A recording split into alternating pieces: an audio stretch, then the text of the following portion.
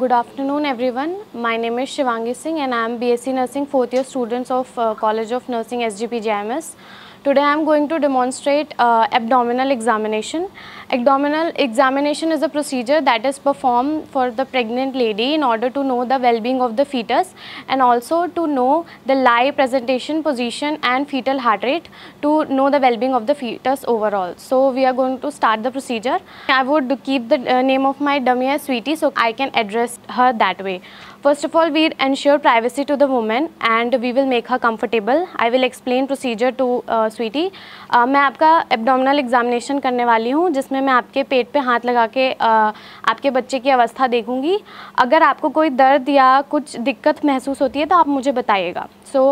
क्या मैं ऐसा कर सकती हूँ? I will take the consent from the mother and after taking the consent I will give her a proper comfortable position, that is supine position, with her legs semi flexed and her thighs a bit apart.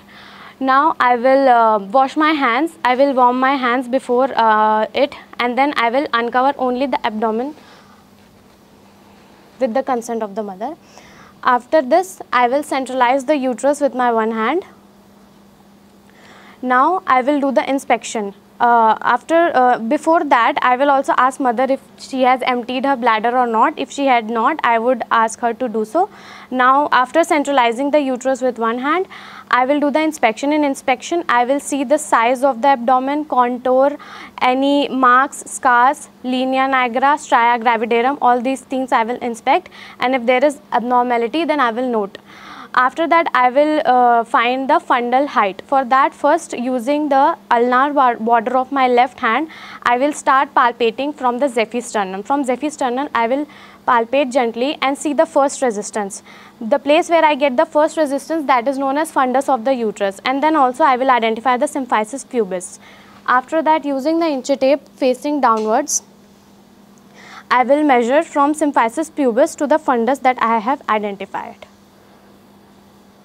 The reading I will note it, and main purpose of this is to know that the fundal height in centimeters must be equivalent to approximate age of gestation of the fetus in weeks. This will tell us about the well-being of the fetus. Now we will start about the our palpations. First is we will do the fundal grip. For the fundal grip, with our both hands we will palpate at the fundus. By palpating at the fundus, we will know the fetal part at the upper pole of the uterus. At the upper pole of the uterus, this will help us to know about the presentation of the baby, whether it is the breech presentation or vertex presentation. Now second, we will do the lateral grip. For lateral grip, we will fix one hand on the one side of the abdomen and with the other hand we will palpate at the other side.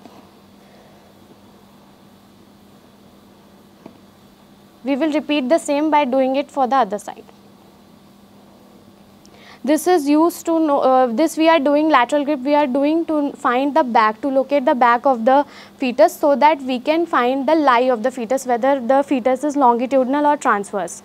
Now we have two grips, pelvic grips. First is the Paulic grip, which is also known as the first pelvic grip. For that we will use the thumb and fingers of our right hand and we will try to hold the part of the fetus which is at the lower pole of the uterus. This will tell us whether the fetal part at the lower pole of the uterus is mobile or not, or it is fixed. This will tell us whether the fetal presenting part of the fetus is fixed in the pelvis or not.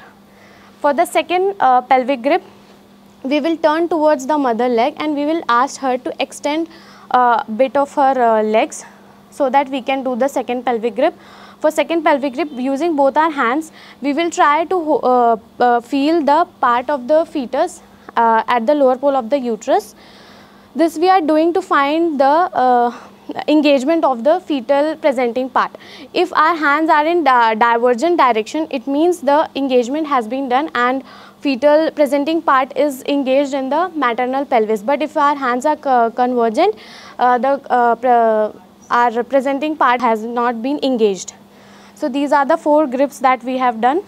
After that, we will check the fetal heart sound. Fetal heart sound will be checked using stethoscope or fetoscope. I will use stethoscope. For that we will have a second hand watch, a stethoscope. Now as I have located the back of the baby is on the left side, so fetal heart rate will be, we will hear fetal heart rate on the left side. We will draw an imaginary line from umbilicus to the ischial spine, which is known as ischio-umbilical line, and then at the midpoint of that line, it is the best place to hear a fetal heart sound. So we will hear fetal heart sound at this place, this place. We will hear it for complete 1 minute. After that, we will note the recordings and we will explain all the recordings to the mother. We will record it, we will report it in our record as well as in maternal book, and I will tell you about the findings. The findings is that the lie is the longitudinal lie and the presenting part is vertex with denominator is occiput, and the baby is left occipital, as the back is on the left side and occiput is the denominator, left occipital is the position, and presentation is vertex presentation. Fetal heart rate is also normal, which is between 120 to 160 beats per minute, and then we will explain everything to mother, record it, and we will ask her for follow-up.